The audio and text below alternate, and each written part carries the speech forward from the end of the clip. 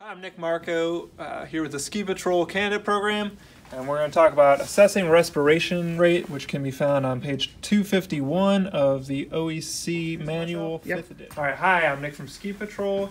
You mind if I try to help you out here? Yes, please. Okay, and so I'm going to make sure it's okay. Can I check your respirations? Yes, please. All right, so make sure and we're looking for rhythm, depth, effort, and noise.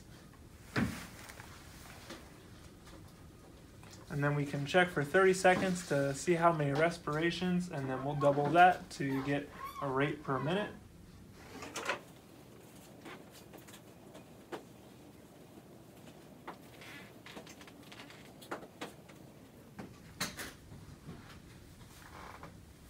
Okay, so doubling we get 14, which is in the normal limits, and everything sounded good and depth was good. To avoid having the patient think about breathing too much and ruin their rate, you can have them do something else, or you can do something else while you're checking their rate, looking for rise and fall of the chest.